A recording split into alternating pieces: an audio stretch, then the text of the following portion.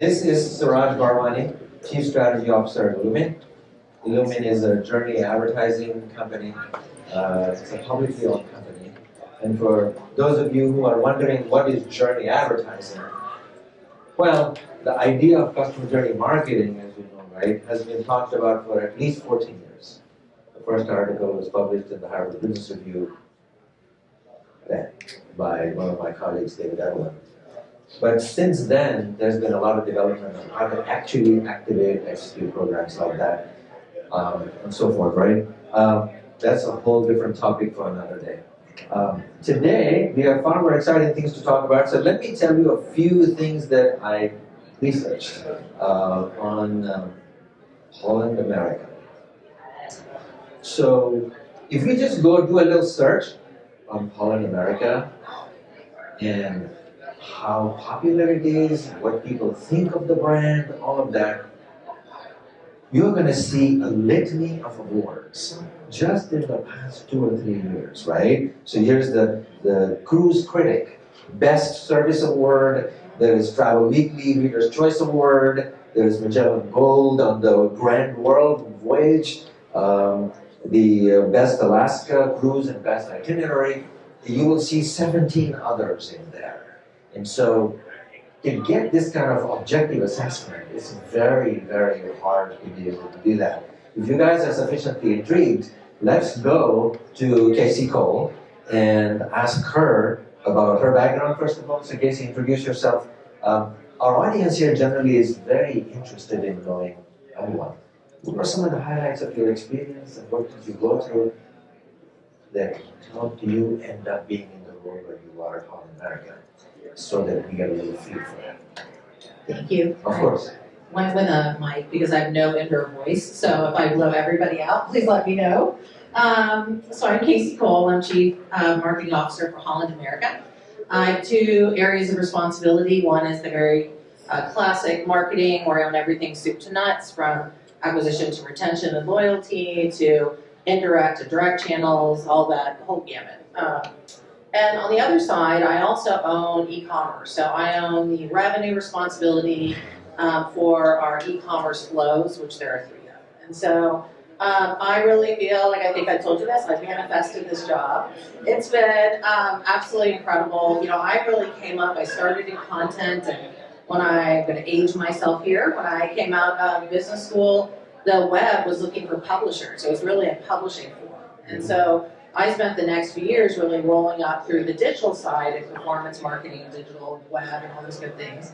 And so it's really when I got into retail about 15 years ago that I really started to understand more the brand. And so I think it all culminated together for me. I was at T-Mobile doing brand and performance together, and those 2 things have really led to a passion for me, which is like bringing the brand and performance together is my strongest marketing.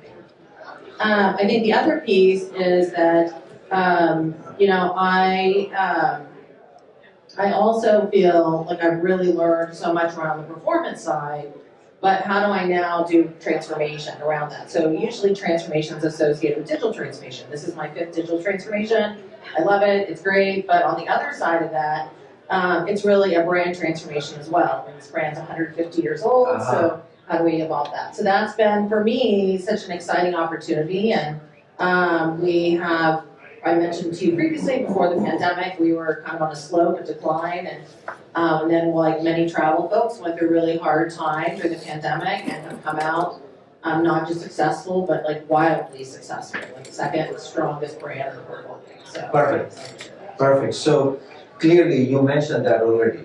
For a 150-year-old brand, it had to have some basic strengths that are associated with it. It's a story brand, right? How did you make your assessment when you first came there? Yeah. What did you see as the strengths? Then what did you anticipate as the opportunities that got you all excited about it? Mm-hmm. Well, I mean, first, it is 150 years old. There's tradition there, like really good tradition, a heritage of DNA. That's like pretty incredible, and it flows through the crew and the people on board as much as it is also the corporate folks. And so they have incredible itineraries. They're really known for that. We were known for our long itineraries. And the other big piece was in Alaska. So Alaska, we were sailing to Alaska before Alaska was even a state. And I think that was one of our things, like how do we really want to win? In order for us to win as a brand, we have to win in Alaska. So I think the first thing is always listen. And so you really listen and learn what the brand is like. But the most important thing for me were who is the guest. And I think we thought we knew who the guest was. We didn't really know who the guest was. So we did a tremendous amount of research there. Second thing is differentiation. How do we be different in a highly competitive market and something that's very ownable and relatable by us? And not alienate core customers, but invite new in. So on that topic, I think you reminded me when we were having conversations earlier last week, is everything starts with the audience, right? Mm-hmm. Let's talk about that. Who is your most avid fans of the brand? Yeah. And then from there onward, you can talk about what those segments are and how you've learned, got the insights. Well, we definitely had a core segment, but we went through and actually identified 5 segments that were really relevant to our business. And we did the traditional demographic and psychographic data, but really what made us able to find common ground and grow is appending the transactional files, which is basically what brands do they shop? Where do they spend their free time? What are they buying? And when you apply that to your core opportunity segments, you can see where they're similar and where they're different. And so we learned, regardless of whether you're taking a 7-day cruise or you're doing around the world 12 months with us, that this set of data that you're a lifetime learner, that you want to be relaxed, you want service that's non-performative, which basically means non-white glove service. You want that feels very genuine. They recognize you by name, they remember what you drank, and that could even be, by the way, cruise to cruise. And so we really started repositioning the brand to be, I like the word contemporary versus modern, but it started to be more contemporary and really looking at how do we want to leverage that third-party data to make smarter and smarter decisions. The third piece of that I would just say is that, really the company is very siloed. It's just how they work. So even my marketing department, I had 6 departments. They all built their own plans. They never really planned together. And it was the same thing with actually the ship. So one of the big changes we've made on the marketing front is we partner very closely with what's going on in the onboard product. What should that be? What does that look like? So that the promises and communications we make in marketing are actually paying off on board. Perfect. So on that topic, I think the way you're talking about it, we discussed the idea of the value of the data a lot in that forum. How you should be using it, how you should be, looking at that in more real time because, the world is moving faster and all that stuff, right? But I think the big message I take away from you is that data is about what you own, but also what comes from elsewhere, because the life that a customer is spending with your brand is a small, narrow window into their life versus everything else that they do elsewhere. So the way you described it is if you match it and get a better view of them, it leads to insights that you would otherwise not get. Okay, so what was the result of that? The result of that was I have a question about which I've heard a lot in the news stories, which is this whole port to plate program, the whole specialty and the fish around which you actually developed the whole onboard product. What was the strategy behind it? How did this whole thing come about? Yeah. So as part of our research, first thing we looked at is what is actually driving bookings. So on our side, food and bev was actually the biggest onboard product driver and the only one really influencing it. So we knew we wanted to focus there. So when we looked at the third-party data, we saw things that guests, the number one restaurant guests were frequenting was Bonefish. The second was Roy's. Their top 10 grocery items had fresh fish. We also over-indexed, rightly so, in Alaska with selling fresh fish dishes. And so we looked at our supply chain and came up with a new program that actually is better on all around, including for our business, to be able to locally source fish or fresh fish. So we will source it in a port and serve it on plate for 48 hours. And that's done in 80 ports around the world. And we're going to continue to grow it, and it's pretty incredible. And I mentioned to you, there's a wonderful magic in marketing to take something like, supply chain and really go forth with that. In addition to that, we want to integrate and grow also offshore. So when we want to stay in touch. So we're now launching, we are going to be on the season of Top Chef around fresh fish. So we did media integrations, we're launching our own products. So one of the other insights about our guests was they're heavy catalog shoppers. So we partnered with Harry and David, which is their #1 catalog purchaser, and we created Holland America Fresh Fish that you can get at home now. And we're getting ready to launch cooking classes with a partner I can't get named.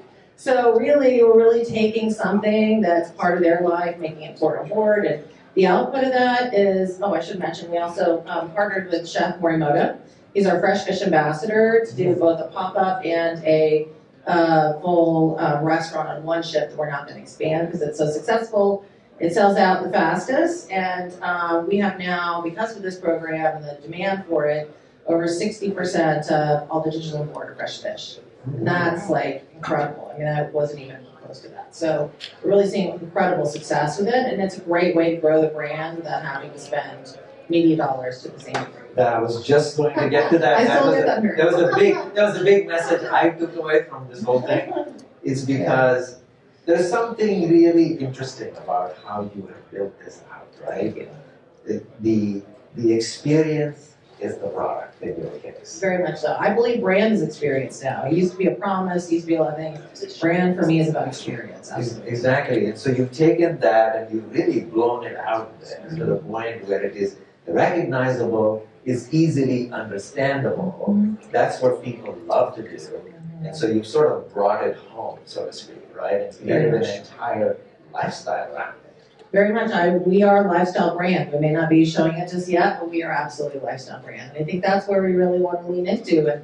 And also, I think I mentioned this to you earlier, there's a lot of focus on cruising, on demographics. And when I first started, I was asked, like, what do I think about that? And I said, well, I think demographics are a bit dead. And yes, you have generations, boomers and Gen Zs and all the things. But really, if you were to go to Four Seasons Hotel, this is my example I love to give, and there's somebody who's 70 at the pool, and there's somebody who's 20 at the pool. The 70-year-old is not wondering why the 20-year-old's at the pool or vice versa. They're there because they have this commonality and interest in luxury, and they want a certain level of service. And so that's, in my mind, the approach. How are we building the brand around something that connects people, whether you're doing a 7-day adventure cruise to Alaska or whether you're sailing around the world for 6 months, or anything in between, and those things are in common. Fresh fish was a good first step for us. Excellent, fantastic. Yeah, you've seen books, from some of the biggest authors who've run hospitality and restaurant like Guys, right?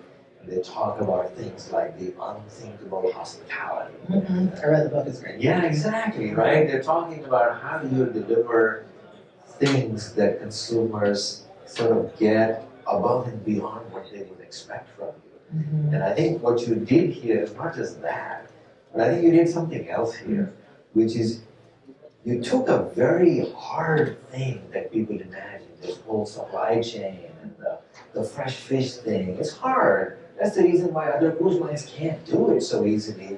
And you made it look so easy, so seamless and all that. That's magical, right? That's fantastic.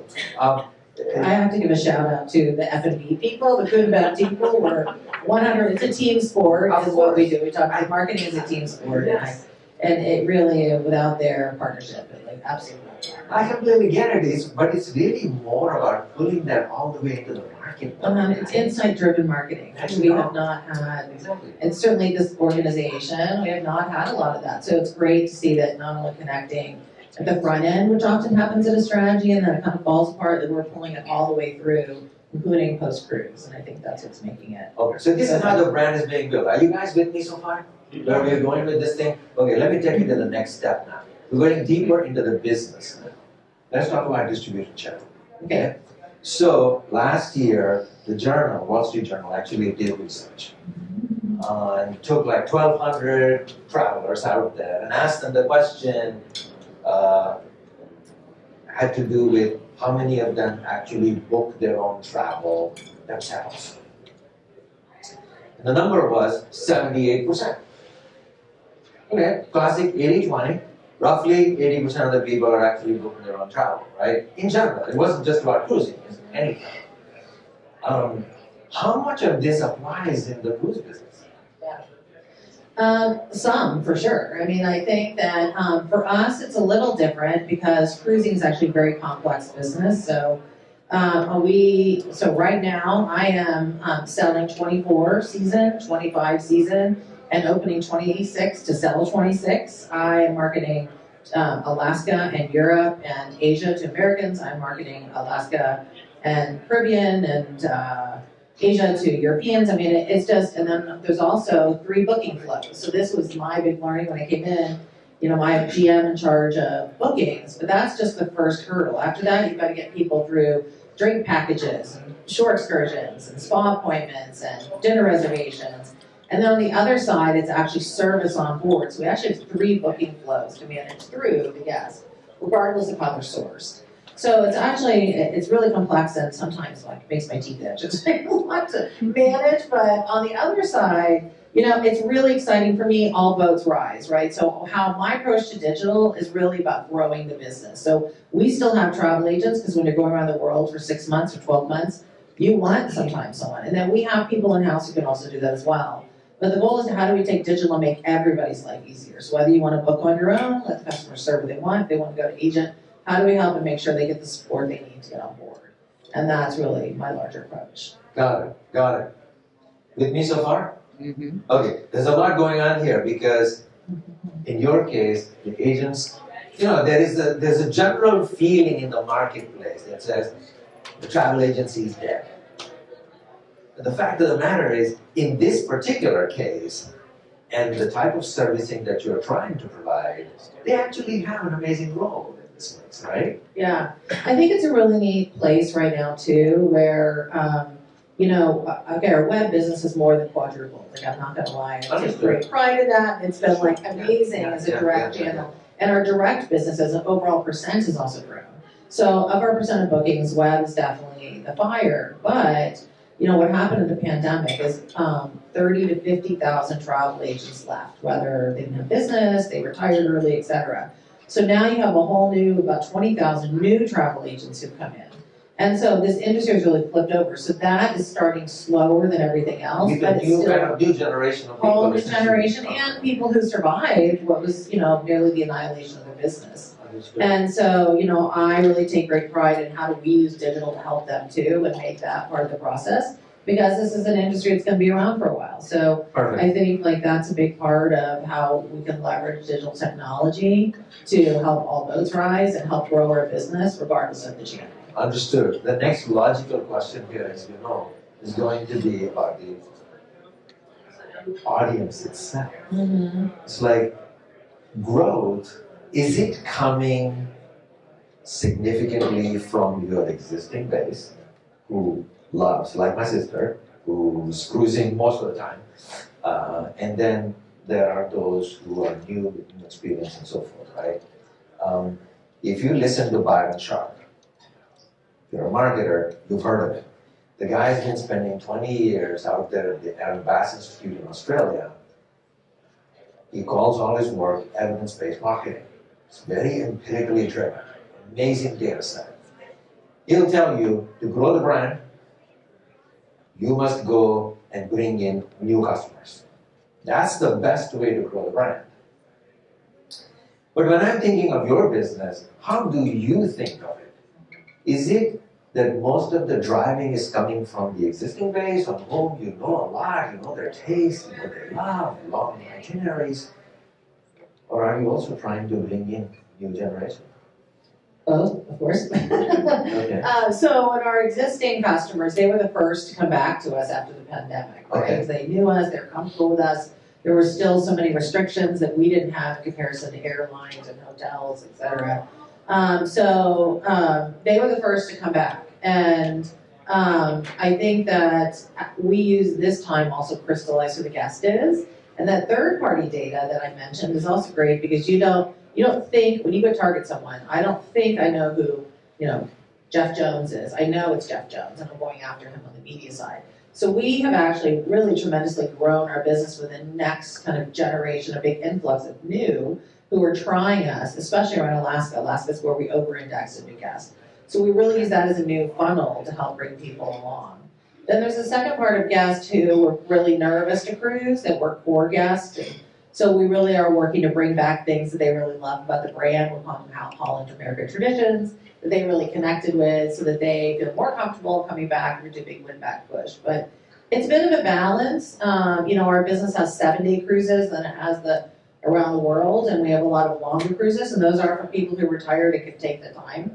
I would love to do that, by the way, but I can't. But we have 7, 10, 21 day, and those are things that everyone can do. So that's for us, and where we really need to bring in consistency, and really not just getting people to try the first, it's really getting people to try the second. Understood. So you almost have something of the effect of the way B&G thinks about its brand marketing. They have what they call the point of entry market, where they're trying to bring people into sort of the younger generation to expose them to the B&G portfolio. And then you have shorter cruises and things like that to sort of bring in that audience. So you build that out. The reason I was going down that line of reasoning is because it came from the channel. The fact that your digital channel is actually growing so fast, it is my feeling that it has something to do with the newer audiences who are more facile and love the digital and all of that. So potentially that's also quite consistent in the way you aligned it together. Yeah. Now we'll say, the cruise, you're not going to buy a $50,000 cruise and maybe check out on the web, but, we do a few, I'm not going to lie, which is exciting. But, I think, we really think about the channels, where is the guest, how do they want to hear from us, where they want to be served. These are all the things we always talk about. But it's been able for us, with such a diverse audience, to actually really get focused on, we call them relaxing silvers. These are the retirees who really cruise all year, whether it's 1 or 6. And they really do like the direct mail, because the cruises are longer and they want to read about it and think about it and understand more of that. They do a tremendous amount of research, so we lean into that. But we've had great success on the media front with storytelling and video, and that has been able also to reach not only those relaxing silvers on Prime and Hulu and Paramount and such, but really the younger people, and really tell a fun story. There's one unique thing around the brand that makes us more like CPG, which is we're very multi-generational. So, in fact, I have personal friends from Texas whose grandparents took them on, and now they're taking their kids. And so we have a lot of a good probably 10 to 15% is the grandparents bring the parents, parents bring the kids, and then the cycle kind of starts over. Multi-generational is huge for us. And so I think that's really neat. It's a special thing that I haven't seen with any other brands outside of CPG, where, whatever your family used, you use. And you kind of start from there, and that's been a really exciting thing that we're leaning into, and has about 40% of our bookings start coming from that. Oh, that's nice. That's impressive. Yeah, right. Then leads to the final question. With all of the work that you've done in building up the brand, getting reviews independently by the critics in the world out there, travel writers and so forth, where do you see the brand as it is today, and how does that influence a debate that we've been having at BI for the past few years, which is, how are you deciding on your allocation between branding and performance? I don't decide, because they go together. That's my personal point of view, is that I think we as marketers we were not accountable for, I've been around a while, we didn't always have a lot of metrics. Now we have all the metrics, so many, but there is an element that you need to do, but you need to do branding, you need to do performance marketing, and they're best together. I think T-Mobile's an amazing example of that, and that's been my view in building this marketing department over the past 3 years, is how do we do that together? So we can tell an emotional story and make an emotional connection, and also offer value, put up an offer, bring people further down the funnel. And I think we found that wildly successful. And I think I mentioned this to you, which is last year we broke a single-day sales history record for the company of 150 years at our highest day of sales. And then we broke it again in January. So it's a really, that's a massive team effort, but I think that the brand and performance has to go together. Right now they compete in so many organizations, and it's hard, it's a shift, but I think bringing those two together is the best approach, and where I think I've had the most success. That brings us to journey advertising and marketing. There you go. Perfect. The whole thing sort of plays together, right? It does, absolutely. There's an interaction that goes on. Yes. Okay. I can speak with her for another hour. because I We're have both chatting. We tons were of wanting to- questions. We love it. We've had a great time, getting to know each other. But I'd like to open it up to the floor. You guys have any questions? If you don't, I will ask you questions, by the way. I have a question. What cruises have you gone on? And which ones were your favorite? We knew that was going to come up. I feel like someone asked. So on Holland, I think my favorite is Alaska. I love the outdoors, and it's a special place you can really only get to by cruise, or if you do land, if you want an authentic experience, you can go live in a tent and do those things. But like we have been sailing there since we're before Alaska was actually a state, so we have all these like deep relationships, and we really connect you with like great authentic stories and experiences. Our focus is our number one thing for guests is glaciers and wildlife, so we've really built all of our itineraries around that, and then complemented by the fresh fish program I was saying. So Alaska's my favorite. I could do it all summer. I wish they would let me. We also, by the way, have a land tour, which is really neat, and that's something that makes us very different, where we have a lodge in Denali. So you're right at the gates of the park, so you can do a cruise and then do a land tour and then come back around. And so that's also something that makes us really different. Yeah, the only thing is, you can't get that booking this year. It's not finished. Right? We're almost done this year. We haven't even started the season, and we're sold out. It's crazy. Exactly. All right. Other questions? There, over there at the back. Have you, in your time, have you had to change your loyalty program and your loyalty strategy across the team? And I know it's probably always shifting. Just curious what it was and where it's going. Yeah, we have a loyalty program that I would say is outdated. It's on the agenda for this year. And I think it's very focused on giveaways, and which I think in some instances devalues the service, right? It's like how you think about it. So we're in the process of reevaluating that to see like where do we want to put that effort. I think part of where it needs to come together is the digital journey part that we're still hacking through. We're in a lot of old systems. So we're trying to get off of that onto new ESPs and new triggers and all that good stuff so that we can handhold more through the process. And there'll be a lot of AI part of that conversation. But I think we have to revamp it and see what's really important and try to find that common ground.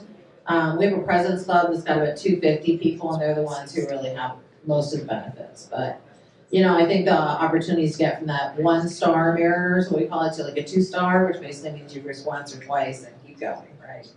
But it needs a lot of work, and I think we have to use that data to figure out what's going to make it really interesting to people besides just free stuff.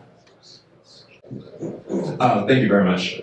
So you mentioned the excitement with the $50,000 online purchase earlier. That's probably not very common. I know a lot of folks are trying to do that. But how do you move those customers from that connection point in the digital space to actually picking up as well?